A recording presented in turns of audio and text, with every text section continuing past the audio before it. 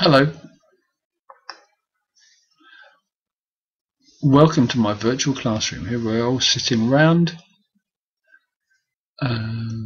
Here's me. Here is my big smile to be with you once again. Okay, here's my cup of tea. Hope you've got something useful to drink, preferably water, while you're listening to me.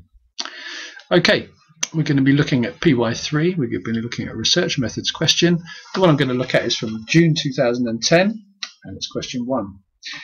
The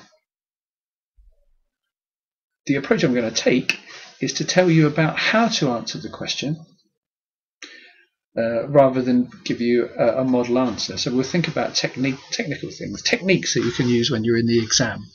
And there are some ways in which this is very similar to Py2, but there are a couple of important differences.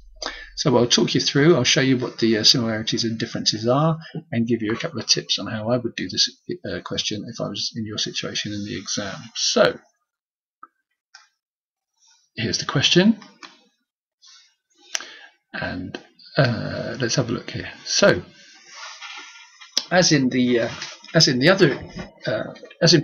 it does say read the material carefully, spend a good little while, 5 minutes at least, trying to grasp all the information. There's not a massive amount in there, but there's always more than you think, and you've got some results that you have to try and interpret afterwards. Okay. Now, the big difference between this and Py2 is that some of the questions can be answered without any reference to the scenario whatsoever. So the first, what we have here is an observation in a zoo watching primates looking for differences between female and male behavior as far as aggression goes. Okay, so that's what's actually happening. They're watching primates and they're trying to see who is more aggressive, males or females. Now in this observation, the first question about the observation or the research is the method used was an observation. Define the term observation. You don't have to refer at all to the scenario here. That's why I've put a little black star against it. These ones with black stars are ones where you don't need to refer to the scenario whatsoever. Okay, so you might talk about an observation takes place where someone, the researcher, is looking at participants and looking at them produce the behavior that they're interested in studying in. And you might want to talk about controlled observations, where that takes place in an artificial situation, and naturalistic observation, where that takes place in the participant's own environment. Okay. Define what is meant by the term confounding variable, part C1. Okay, what's confounding variable? We know that confounding variable is any variable other than the IV in an experiment that has an effect on the dependent variable. You might want to give an example for that for your 2 marks, but you don't have to refer to the scenario. The next bit, you do have to refer to the scenario as you do with part B, so I'm missing that out for now. What do we mean by the term validity? We can talk about generalizability and ecological validity. We can talk about internal validity. There's a whole range of things that we can talk about for the validity question. Okay, now that's the first half of the paper, and on that first half of the paper you've got 6 marks that you can answer without having to refer to the scenario at all. Here's the second half. Look at this. Part E and F, they also refer to the scenario, so that's a bit tricky. But look at G and H. To find the term mode, most common score in a data set. Give an example. Job done. No reference to scenario. Same with the median. Got 2 marks, so you need to explain exactly how you calculate the median, putting all the scores in a data set in order, and then selecting the central one if there is an odd number of scores, finding the mean of the 2 central ones if there's an even number of scores. An advantage of the median as a measure of central tendency. Well, if there's an extreme value, that doesn't affect the median in the same way that it would affect the mean if you were calculating a mean. A disadvantage of the median is that the median doesn't take into account all the data in the data set. It's really only focused around the middle.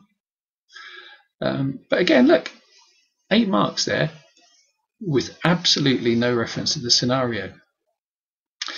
Okay, back to the first page and let's have a look at the other 2 questions, see what else we can do. So, what was meant by aggression was operationalized. It says here that they created a schedule of aggressive behavior. So they'd have a checklist of aggressive behaviors to help them decide how they're going to measure aggressive behavior. So they might have a box for punching, and another box for slapping, and another box for biting. Okay, so operationalizing a variable is deciding how you're going to measure it, and in this case it's which ones you're going to put on your observation schedule. Okay, how might a confounding variable have affected this study? Okay, now they're looking for differences between males and females, but what if there was something different happening in the males section when people were observing males? So what if there was a naughty boy throwing things at the males while the observer was observing? Maybe that could be responsible for the difference between the male and female behavior. See what I've done though? I have actually referred to and spoken about what was happening in the scenario. So we talked about a boy at the zoo chucking stuff at the male primates, for example. Okay, looking at the second half of the paper, what have we got here? One thing that we might want to do is we're thinking about, if we're looking for the truthfulness of these results, we might want to think, hold on a second, does the behavior shown by these primates in the zoo, does that reflect, can that be generalized to behavior of primates in the wild? So we might, for example, do that by comparing the findings of our research in the zoo to the findings of other research that has taken place in the wild. Ethical issues. Two main ethical issues here, and remember these are different ethical issues from the ones that we would have with humans in terms of informed consent or whatever. Okay, I think the first one that we'd talk about here would be actually maybe there could be some kind of harm issue to the animal here if they're experiencing a lot of anxiety because of the presence of the observers. Okay, so you might want to say, oh, to minimize that, it would be a good idea if the observers weren't seen by the primates. Another one is a more general issue, and that is really, if we're interested in human aggression, will the findings from these from this observation will actually justify the possible suffering that the animals might have endured? Okay, so again, we're talking, these are different ethical issues from the ethical issues that we describe when we are talking about human participants. Okay, so what have we done? We've had a quick run through each part of this. Key thing I want you to think about is look at all these bits that I could do, 14 marks out of 25 in this case, without referring to the scenario. So the more general stuff that you know, that's fine. But what will get you the top marks is not only knowing this stuff, but then being able to apply it to the novel situation or the scenario. Okay, what you need to do now is go away and have a try of this paper, and then you can mark it against the mark scheme, which will also be on the blog. Okay, go and have fun. Bye.